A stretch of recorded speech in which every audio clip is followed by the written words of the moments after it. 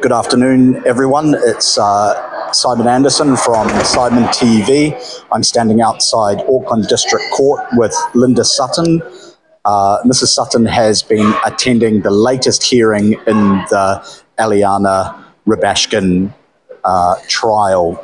Eliana Rubashkyn was accused of assaulting Posey Parker and another person at the Let Women Speak conference held in Auckland last year. Good afternoon, Mrs. Sutton.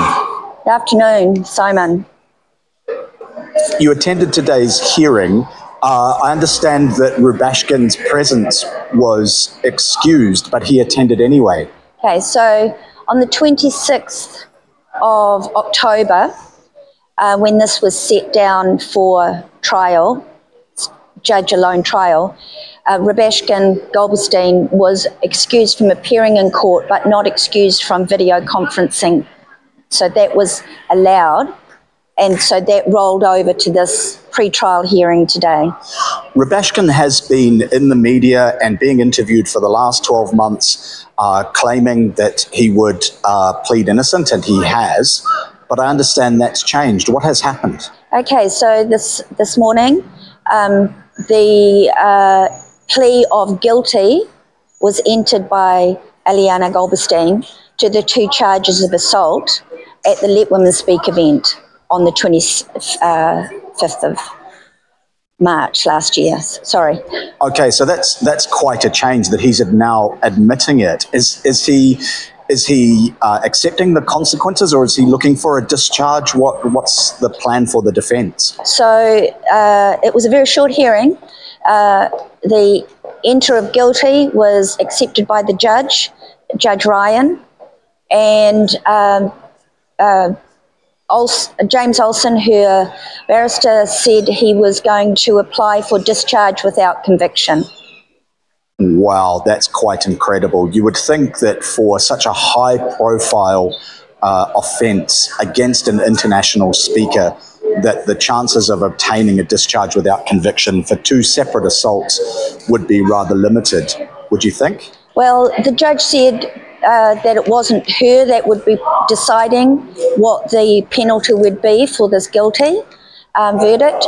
It would be another judge, and a new summary of facts has been entered in against that plea of guilty, which has been allowed to be given to the press. And there were 3 press in the gallery today who applied for the summary of facts. And James Olsen said he had no objection as long as the summary of facts was presented to the public in its entirety and not edited or cherry-picked in any way to create a narrative. Well, I think that creating narratives is more his job than it is perhaps the media's. All right, so when is the sentencing date being set for? The 2nd of September at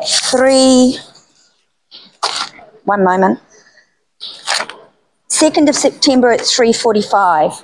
Well, okay, all right. Well, that is that's quite an event in this sorry saga, and it's astonishing that it's taken the New Zealand legal system so long to get here. Mrs. Sutton, before we finish, is there anything else you would like to say?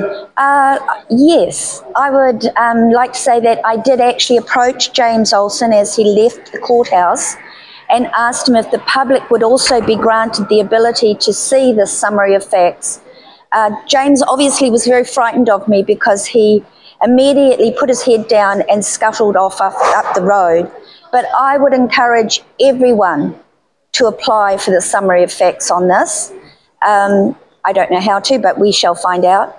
Also, I'm really, really disturbed by the fact that someone can be charged with 2 counts of assault, have their court dates moved many, many times, then have the privilege of not even having to come into a courtroom and face the judge, plead guilty, and then ask for a discharge without conviction. I think it's disgraceful, and I'm hoping that that will be rejected, and I will be in court on the 2nd of September to hear what that will be.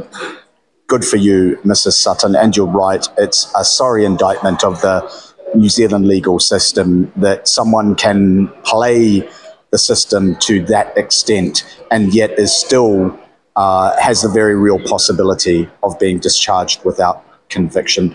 Mrs. Sutton, thank you very much for your time today. Is there anything else you'd like to say before we finish? Yes, I would like to say that as a member of the public in our open and honest system, in order for me to find out that this case was happening on this day at this time, took many phone calls, and it was actually a slip of the tongue.